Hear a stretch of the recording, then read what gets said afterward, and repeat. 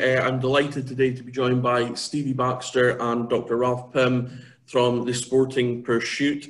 They are currently partnering with the Ross County Academy looking at talent, leadership and character development. Stevie, Ralph, thank you for taking the time to join me today.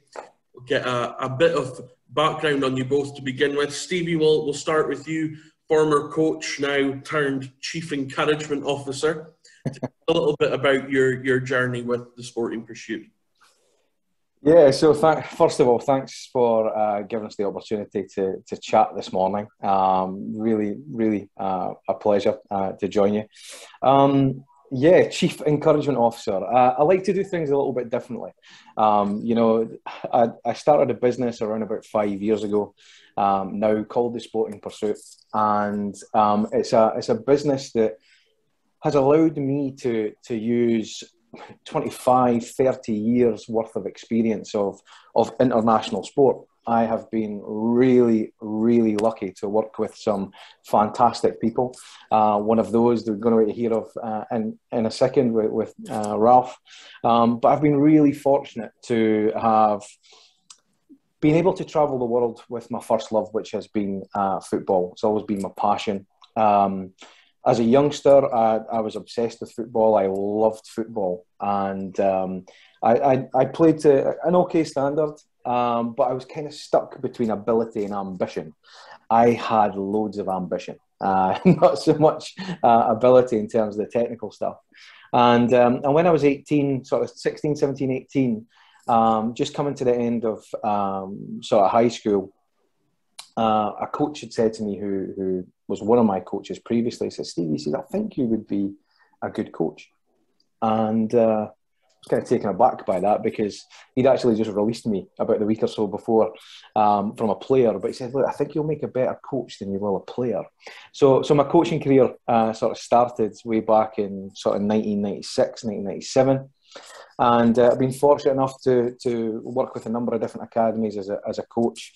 Been lucky enough to work with UEFA, FIFA, some national governed bodies, represent Scotland and New Zealand as a coach. And I've gone to the World Cup, the Under-20s World Cup in 2012. So the Sporting Pursuit basically allowed me to shape all the experiences that I've had as a coach all the way around the world in order to help me support other people be the best they can be.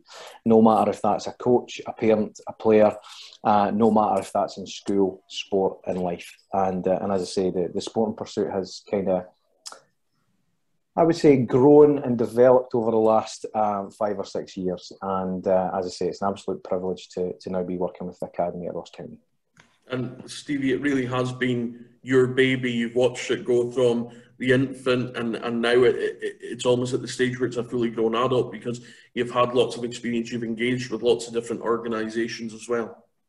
Yeah, I have. It's, you know, for me, when I returned back to Scotland around about come up for 5 years now, a lot of people got in touch with me just to pick my brain, really, you know, find out about my experiences. What did you do? What did you learn? What did you see? What did you bring back? What was the cultures like? What was the people like? How did you adapt to language? How did you adapt to different environments? And I was forever getting invited for cups of tea and cups of coffee, and there was a couple of people that said to me, look, I think you have an opportunity here to grow a business. The information that you have, the experience that you've picked up, the knowledge that you have, and you know, a lot of people, and my teachers used to say this when I was younger as well, I liked to talk.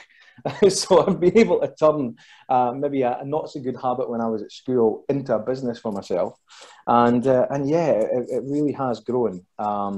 Not just working within sport, but working with business, working with charity, working with education. You know, it's about providing people the opportunity to see how they can become the best version of themselves, no matter if that's in a boardroom, a changing room, or a classroom. And you know, the frameworks that we have are you know, so flexible and so adaptable to any culture. It's a real easy fit, and I'm really proud of it. Well, Stevie, thank you for taking the time to join us this morning. I'll move on to your sidekick, Dr. Ralph Pym, who joins us from the Grand Rapids out in Michigan right now. Ralph, there's very few people I've met in this field that have more experience than you. You've gone from military academies to educational institutions to sports organisations and bodies across the world. Tell us a little bit about your journey. Well, thank you, Dale. And first of all, I am very, very excited to be working with Stevie and also with Ross County Football Club and the Academy. I have had an opportunity to talk with you previously and Stephen Ferguson and Gordon Duff. And as I listen to all the different coaches and the people that I've met, I've been so impressed. And I think I'm very selective with the different organizations or teams that I work with. And to me, this is an ideal fit. And it goes a little bit back to my background and my history, because I've spent my entire career in sport, initially as a player, but then as a coach, as an educator, professor. I was a director of competitive sports at the United States Military Academy. You mentioned the military experience. I was there 12 years. And my leader team and I were in charge of the athletic experiences of over 3,500 cadets. And every cadet or every student at West Point is an athlete because of the importance that athletics and sport teaches a young person as far as leadership, as far as character development. It basically, I like to say this, I think sport is a microcosm of life. All the experiences that you have in sport are similar to things that you will be facing in life. And so at a very young age, with the right coaching, I believe that young people can learn life lessons that greatly impact them. At this point in my life, I retired from the United States Military Academy 9 years ago, and now I've been doing consulting work, and I've been working at different universities throughout the United States. I coached at every level in men's basketball except the NBA. So my background is not in football. As far as my sport, it was basketball.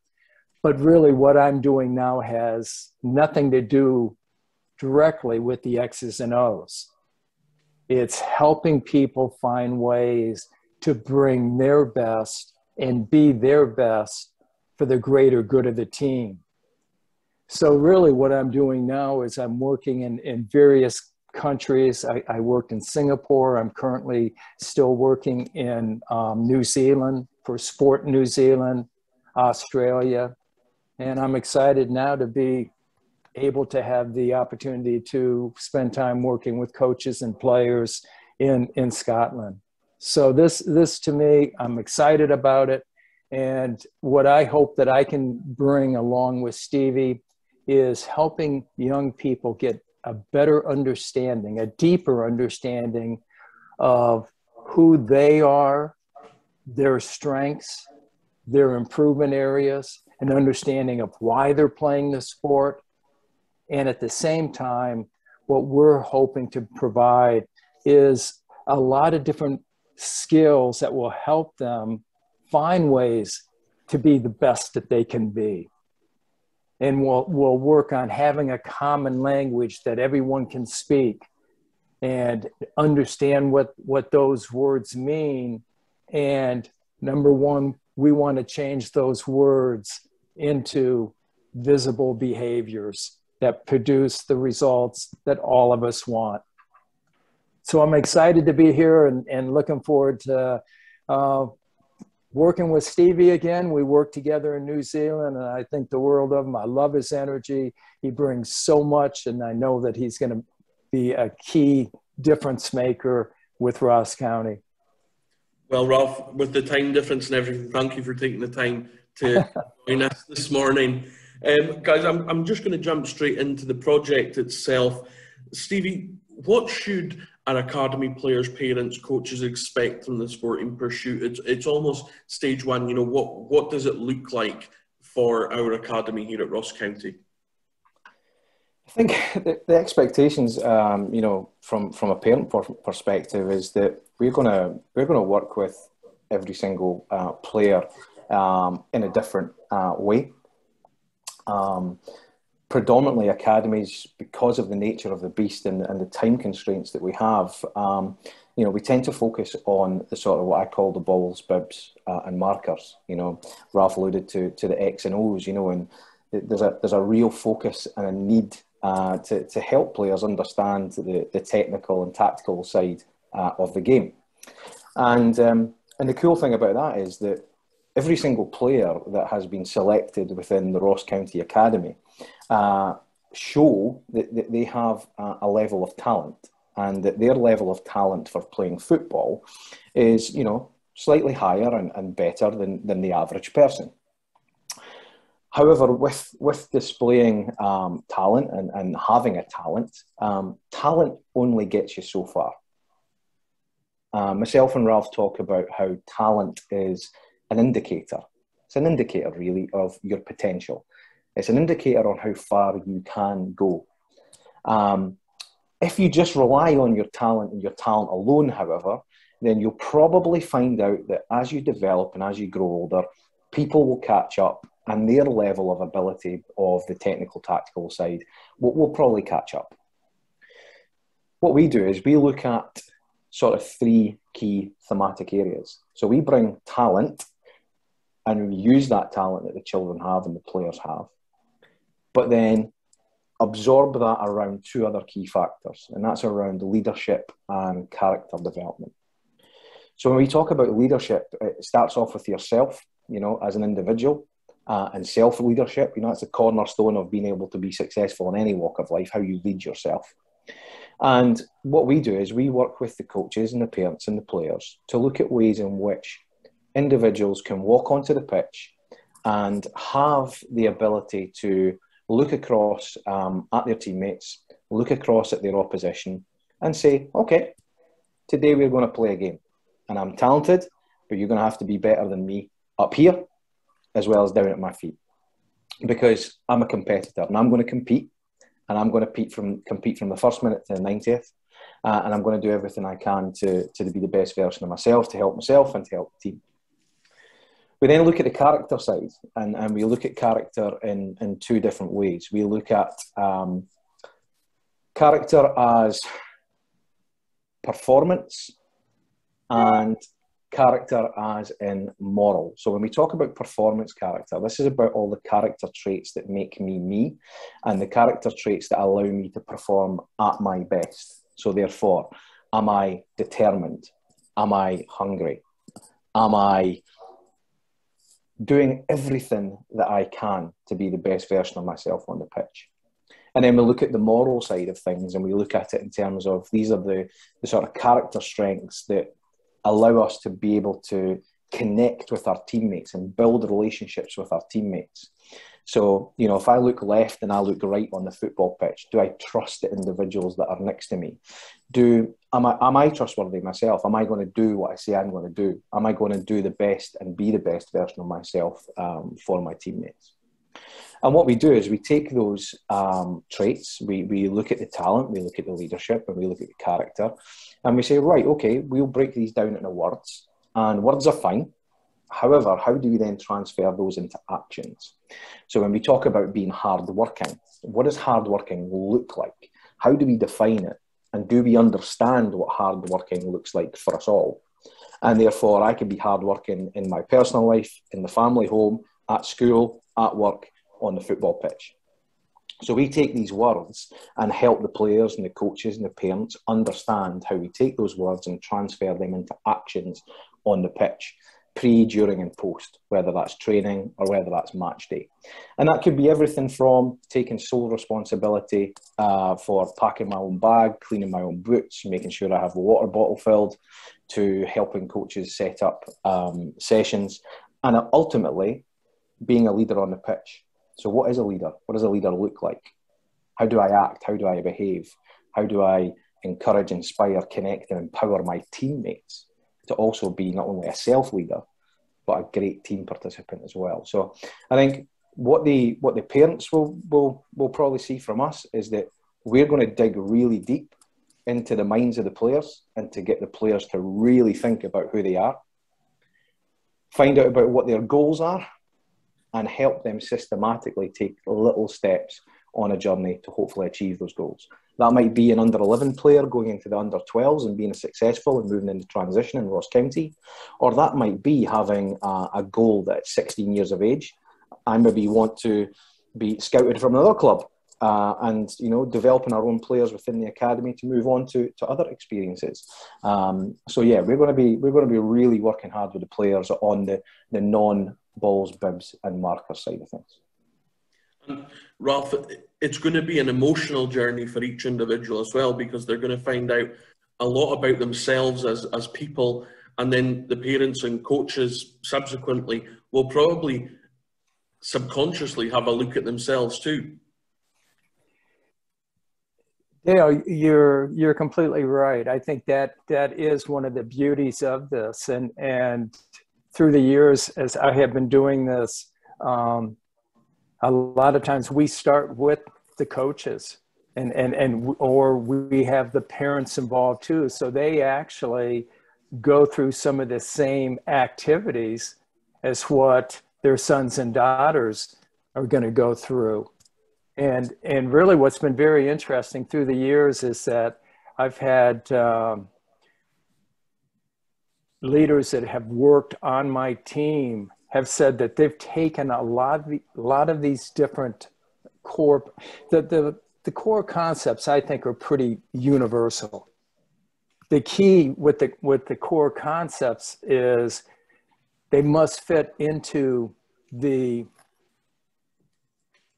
situation, the context, and the culture of the organization. So a lot of these people that I've worked with actually have taken them and put them right, the team building ones, and put them right into their families. Their families build core values. Their families end up defining what those core values look like, the responsibilities that go with it.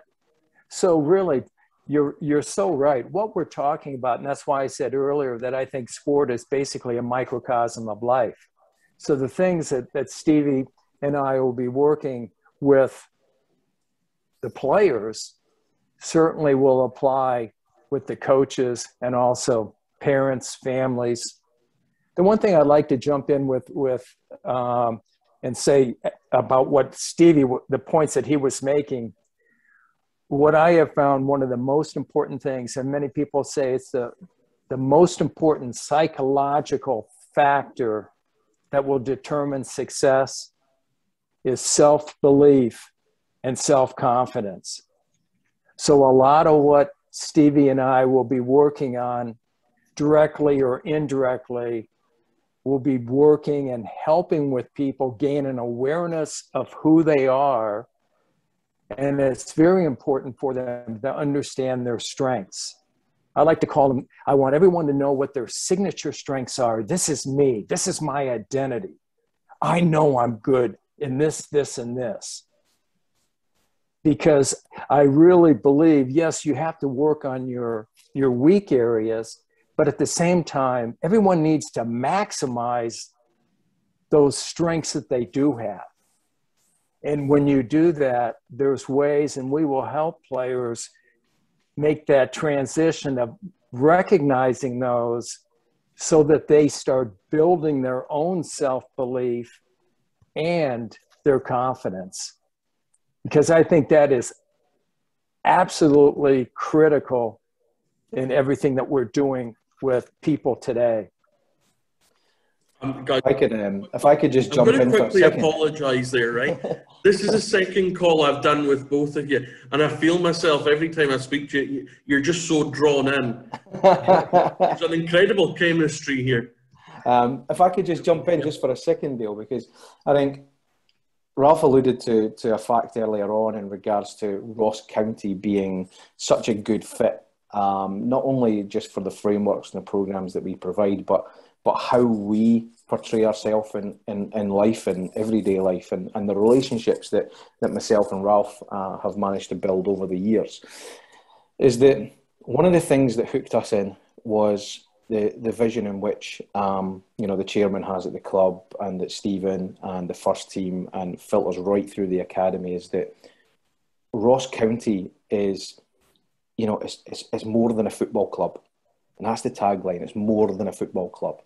The ability to connect with the community of Dingwall and to be able to help coaches, players, parents become the best version of themselves. Because we all know that, unfortunately, not every player that goes into the footballing academy system comes out the other side as a professional footballer. We just know that because of the numbers.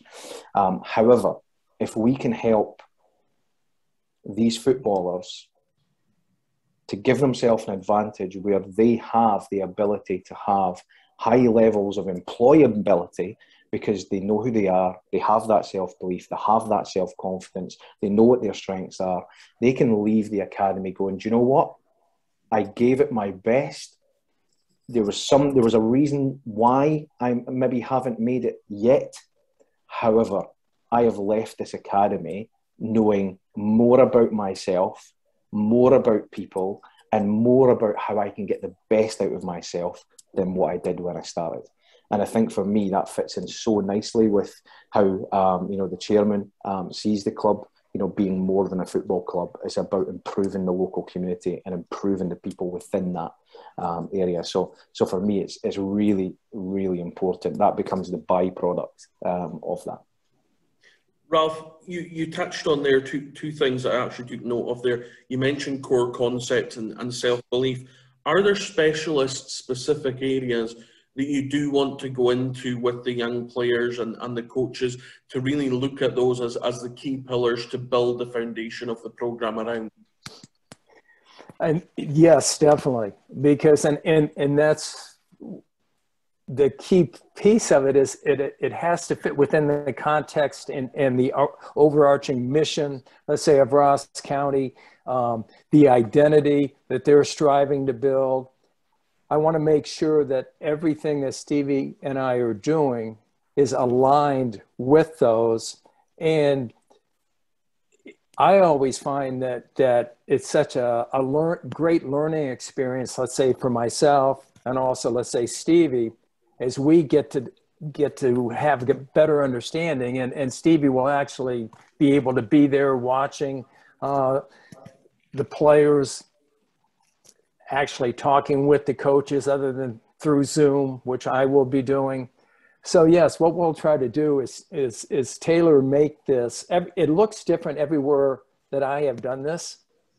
So it fits, it takes a little bit of time. And that's where I've enjoyed the conversations I've had on Zoom with the coaches and being able to listen to the coaches. 2 days ago, I had a chance to be on the call and listen to the questions and the responses that the 11 and 12-year-old players gave us. That's the type of information, because Stevie and I have to meet these players where they are now.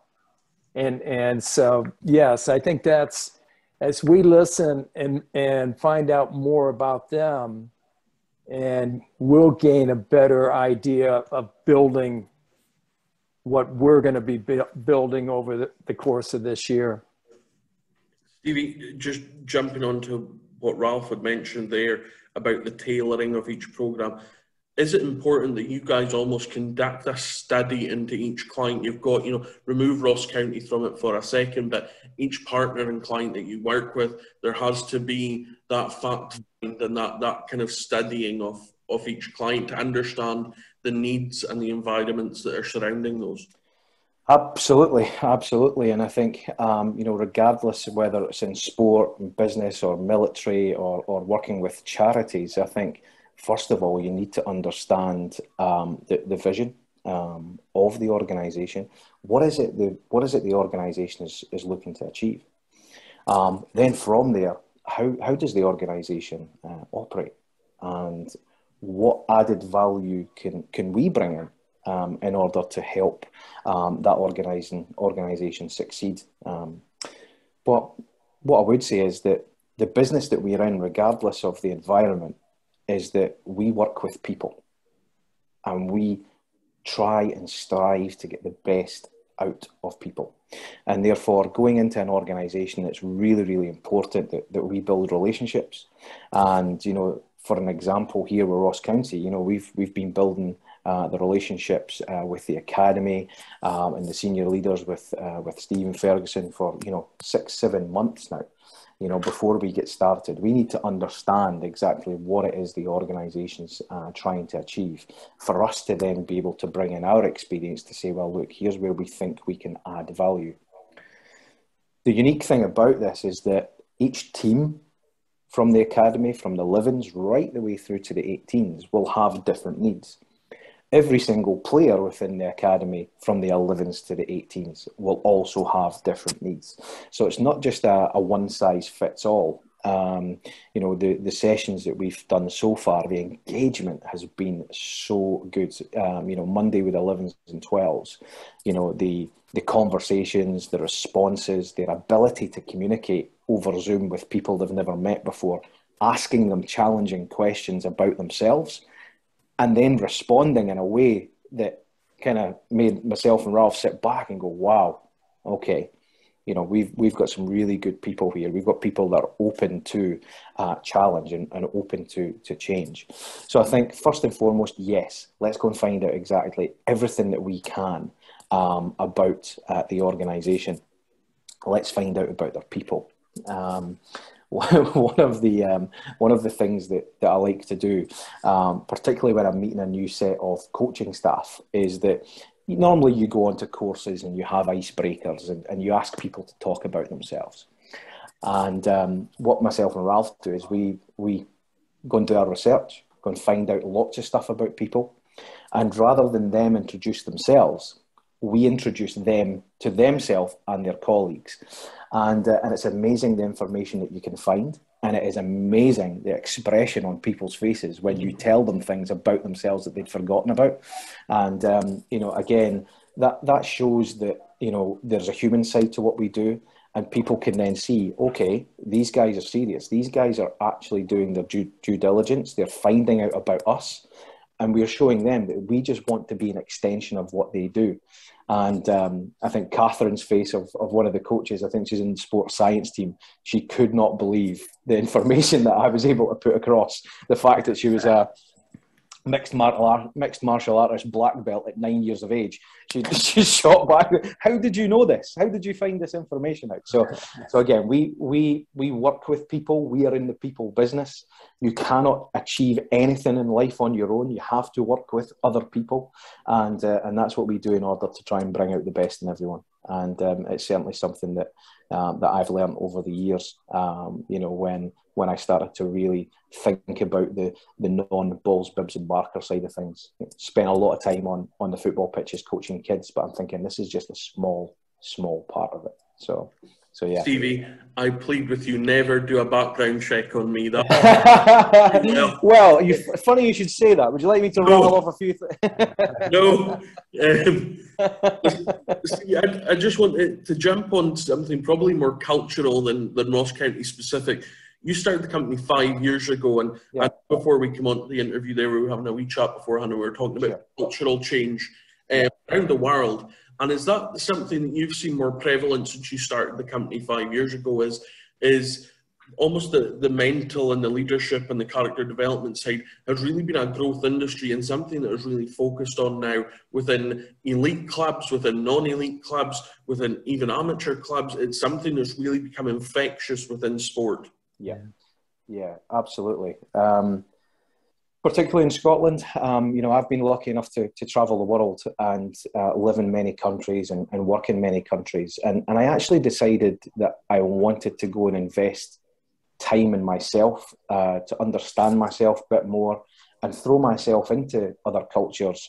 You know, early, I would say sort of towards the end of sort of 2009, 2010, I'd been involved with an organisation for a long time, and I think football in the country was very traditional, and any new methods coming in were, I wouldn't say they were frowned upon, but it was hard to maybe get buy-in because it wasn't traditional, and I had to go and find other places where I could learn more about the things that I thought were important. And as I've said already, the balls, bibs, markers, technical, tactical side of things is really important. You need that to be able to play the game. However, it's just a small part. So I moved myself abroad, took myself out comfort zone, and went and invested my time into learning. And I was able to start kind of really picking up the fact that developing cultures, understanding people, mindset, what is growth mindset? How does growth mindset enable you to achieve? How can this be placed into sporting environments? And it absolutely blew my mind. I remember having a conversation with Ralph saying that I was once asked to give an elevator pitch, 30 seconds on my philosophy, and I couldn't do it. But I spent a few hours with Ralph, and you just have this connection with someone, and you just go, wow, what you're explaining is what I've been trying to explain for the last 10, 15 years in 30 seconds in one paragraph. And it really showed me that the ability to learn from other cultures and learn from other environments is really important. The way in which European coaches and other coaches from other countries and other cultures have come into the UK and shown that being people-centred, being athlete-centred, and putting your athletes at the front and your man management skills or your people development skills, allows you to drag so much more out of your teams and so much more out of your individuals. And, from a footballing sense, I look at the likes of a Jurgen Klopp, and when he first came into Liverpool, everyone used to say, yeah, he's great at giving hugs, but he's never won anything. And he got lambasted one night for a Tuesday evening. I think it was maybe Watford or somewhere where the full team got together at the end of the game, away from home, went to the supporters and applauded the supporters.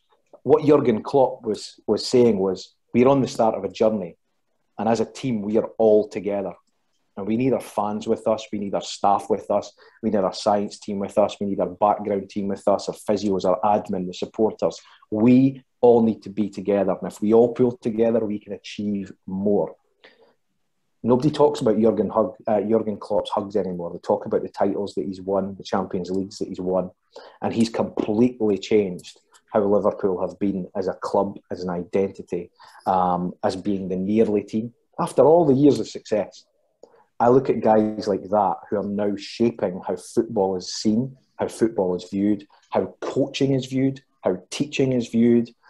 And now, because it's evidence-based that being like that can bring you success, more people want to be like that, and therefore they're more open to learning more, taking more information, and trying to implement that within a footballing culture that was never normally like that. But we are changing and we are moving in the right ways, which is fantastic. I'd like to jump into your question on what you just asked, Dale, and I'll take it from a worldwide perspective. And if you look, my leader team and I try to study the very best teams, not just in sport, but also, let's say, in the military, in business. And it all comes down to culture. And what we were finding is that people are seeking a competitive edge, and where they're doing it now, today, they're doing it with the development of mental skills. They're doing it in the area of character development, and they're also doing it in the area of leadership development. So years ago, when TLC was started, okay, fine, that was all geared toward those findings that we were getting, and that's where the talent, leadership, and character comes from. Ralph, Stevie, both of you, you've had sessions so far with the under-11s, the under-12s, the staff, and a few of the parents as well. Stevie, I'll come to you first. What's been the kind of most insightful parts of the response? Because you said earlier you have had a good response. What are you posing to the different groups of people within the programme? We're asking them questions, Dale. We're asking them questions that they maybe don't normally get asked. We are we are being honest, first and foremost, and we're trying to build trust in our relationship at this moment in time through a screen. So the sort of responses that we've had is that there's a real enthusiasm. There's a real enthusiasm from the coaches and from the parents and the players to provide the best opportunities and the best environment that the club can to help every individual thrive. That's an absolute given. The work that Stephen and Gordon and their wider team do within the academy is just fantastic. And they've given myself and Ralph free rein to go, look, we believe in you, we trust you. The conversations we've had for the last 6 months, we want to invest, we want to make sure that we can provide these opportunities to learn for the kids. And what we've received back through the screen so far, the 11s and 12s, they were a very quiet bunch at the start. They're kind of thinking there's a guy here from Dundee that we don't really understand, and then we've got another guy with an American accent, and but straight away we love teaching. We love working with people. We love trying to find the balance between teaching and humour and fun and learning, but always at the front of our mind is the person in front of us truly thinking about themselves? Are they truly thinking about the information that we're bringing on? And are they wanting, and do they have the will to continue to sort of develop and succeed? And the great thing about any Zoom session, other platforms are available out there, but any Zoom session is that if you know that you have questions and you have engagement at the end based on what you're talking about, then you know you're on to a winner. As soon as you get to the end and if you ask if there's any questions and nobody has anything for you, you know you're maybe struggling. So, the enthusiasm, the engagement, the information coming back, the honesty, and it was great because we could tell that some of these questions were never asked, because when the 11s and 12s were receiving the question, they were sitting looking at the screen and you can see them going, Mum, Dad, what? Oh no, it's me that's got to answer this. I've got to think about this. And then you can also hear some of the other mums and dads in the background going, well, think about it. What are you good at? So it's not just about us allowing or being allowed into people's living rooms across Dingwall via Zoom.